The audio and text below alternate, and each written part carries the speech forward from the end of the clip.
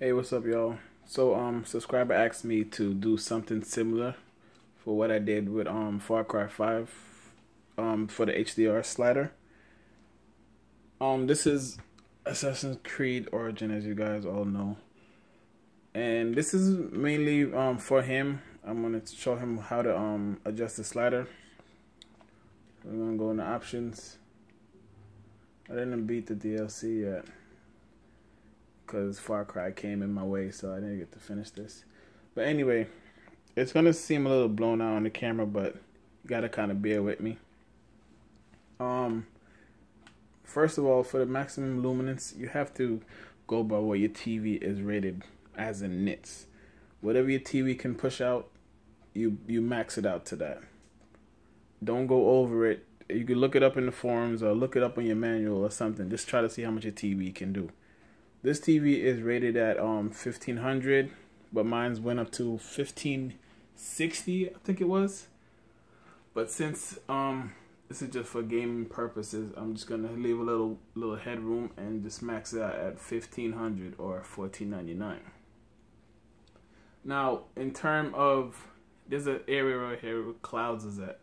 In terms of the maximum luminance, you wanna not you want to see detail, shadow detail in the clouds. So if you are not seeing detail like the dark grays and the light grays and the whites, your luminance, your peak brightness is too high. Let me see if I can go up to whatever this is. You guys might not be able to see it, but on the camera it looks like everything is all blown out, but in real life it's not. So if I go up to 4000 nits, it clips off.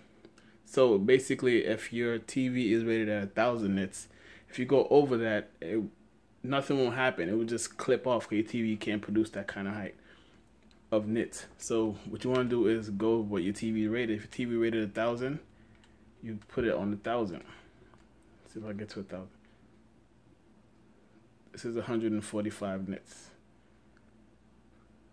I'm gonna go to 1000. See, but as you can see, like the camera is kind of over exaggerating the brights. It's not really that bright and burst it out like that. But for this purpose only, for the maximum luminance, go by what your TV is rated as. Okay. So let's put this back to 1500. Keep it right there for now. As in pure right now, this is like a little this brings out the detail in the white. So if you have shadow detail for the maximum luminance, you're going to want to refine it by using paper white, by conserving the black details and the lines and everything like that, and while keeping the brightness. But try not to over exaggerate with this thing right here. I think the main the default is 350 for PS4 users. But I realized 350 is a little bit too blown out. You're really supposed to look for areas like this. If you don't see any details in this little area right here, it's too bright. So you want to bump it down till you start seeing details. Now this is too dark for my TV. And I'm going up. Still see the line. And about right here it starts to disappear, so I'll just keep it at 300. But if you want to adjust the paper white, you stay right here. If you want to adjust the luminance, you stay to the clouds. Like again, the camera is not really showing you what I'm trying to show you, but I'm gonna explain it to you. When you want to do the when you want to set your maximum luminance, go by what your TV is rated as.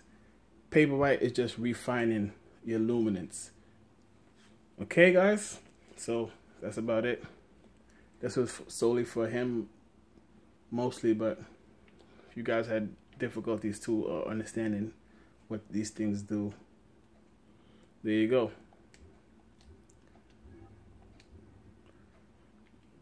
So that's basically it. Also, the brightness on the in game too, you're gonna want to bump it down to just one.